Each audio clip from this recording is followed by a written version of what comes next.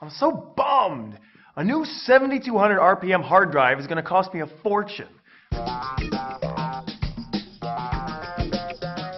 But I need the performance, so I'm going to have to bite the bullet on this. Hey Nate, you seem frustrated. Hey, yeah, I'm trying to buy a new hard drive. I've got an old 3-year-old hard drive. It's dying on me, but it's 7200 RPM, so I need to get a new 7200 RPM hard drive. I got a surprise for you. What's that? Before I can discuss it though, let's talk about a hard drive and how it really is made up and what the format is and how it works. I sense that you're about to get very technical on me. Just a bit. A hard drive has a rotating disk with many tracks from OD to ID. We refer to that as tracks per inch, or TPI. We also have bits that go around the disk, which we refer as BPI. Bits per inch. Exactly. Okay. So with tracks per inch and bits per inch, we can describe the format which a drive will have. Now let's talk about 5400 versus the 7200 RPM. You're not listening to me. I don't want a 5400 RPM hard drive. I'm replacing a 7200 RPM hard drive. It's about the speed, Kent. I need the speed. Give me a minute to prove you wrong. All right, you're on the clock. 5400 revolutions per minute and 7200 is 7200 revolutions per minute. So if we were to say all things being equal, the 7200 is going to pop that data off the disk faster. That's what I'm saying. Hold on, I have some time left.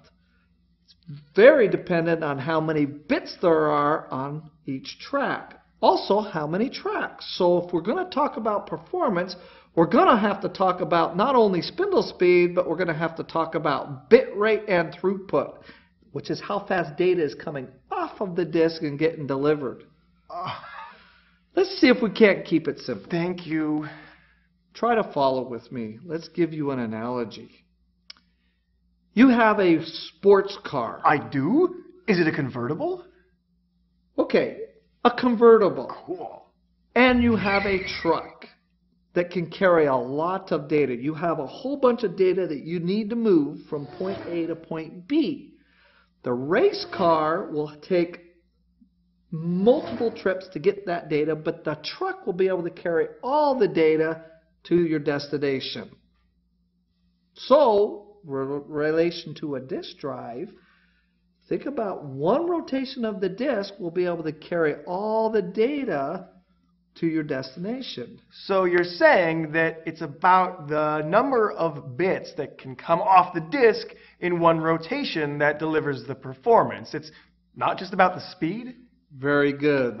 So there are two things to increase your throughput. One, you can increase the spindle speed, or two, you lower the spindle speed but increase the bit density. If the density were increased by 2 times for just one rotation and leave all other factors the same, then a 7200 RPM hard drive could spin at 3600 RPMs and deliver the same performance. Which means that my new 5400 RPM hard drive is going to deliver better than my old 7200 RPM hard drive. Yes! So the advantage now of 5400 RPM is the drive will generate much less heat, use less power, will have better wear and tear on the heads for better quality. Wow, that's all awesome. And at a lower cost. I'll take it. Thank you so much. How do you know all this about hard drives? I read a lot.